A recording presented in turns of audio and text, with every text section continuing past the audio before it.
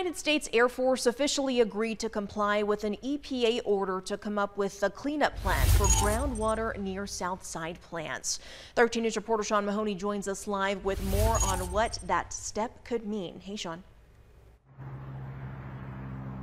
Now, the EPA has been asking for the Air Force's compliance in the cleanup efforts around these plants on the south side for the better part of a year, going so far as to order their compliance in a order back in May. But for months, it looks like the Air Force might not go along with this cleanup effort, finding other avenues to try and get out of this help. But with this new announcement this week, there is a collaborative action plan in place, which could be a huge help for Tucson and its residents in getting this cleanup effort underway.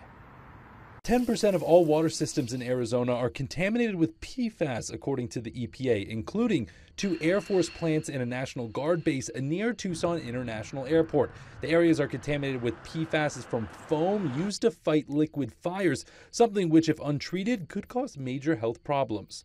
We continue to see impacts to the wells that supply that part of Tucson. And we've seen increases in concentrations of PFAS in the influent. After investigating this for over a year, the EPA put together standards for acceptable drinking water and a hazardous material list to require compliance at sites like the plants which use the foam. But narrowing down who needs to comply was the issue. This is a really complicated site. It's not just that we have one entity that use PFAS. We actually have a number of different entities which use PFAS on each other's facilities in addition to their own facilities. Now, the new guidelines required those contaminated water systems to be fixed by 2027, but the Air Force wasn't in a rush. Despite a May order by the EPA to comply with the cleanup efforts, the Air Force dragged their feet looking at a Supreme Court ruling to determine if they had to help. I think that initially the Air Force had questions, since we don't really know exactly who contributed how much PFAS into that groundwater that's created this problem. But now they will, and the next step is to figure out how much it will cost. Despite Tucson receiving $30 million of federal funding for the cleanup, it's still not clear how much will go towards this project and who will foot the bill.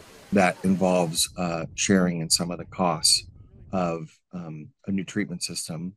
And then we also need to further characterize the extent of the PFAS that's in the groundwater. But the Air Force's participation is something all parties hope will help. Our goal is to really work with all of the parties involved to get work plans together and to figure out what is the path forward for investigation.